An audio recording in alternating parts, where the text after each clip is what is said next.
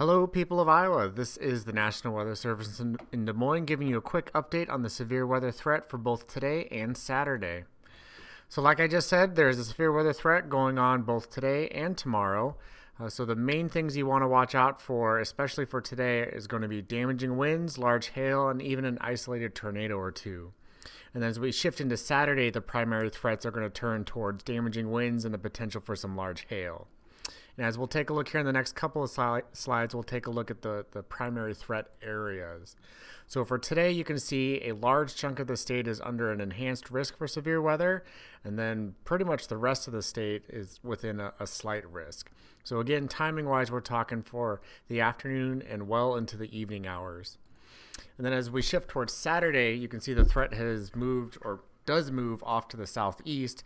So a lot of southern and southeast Iowa is within the enhanced risk, and then portions of kind of central, southeast, and even southwest and northeast Iowa are within a slight risk or a marginal risk. Again, for the primary threats here are going to be damaging winds and hail, and primarily through the afternoon and early evening hours. So once again, we are looking at a severe weather threat both today and tomorrow, with really all modes of severe weather in play today, and then primarily damaging wind and hail tomorrow being Saturday. Timing-wise, backing up today, it's going to be late afternoon through the evening hours, and then Saturday is going to primarily be afternoon into the early to mid-evening hours. As always, with any severe weather, impacts can include property damage, power outages, injuries to oneself and others. And then obviously, if you have any outdoor events, it becomes very, very important to pay attention to the weather.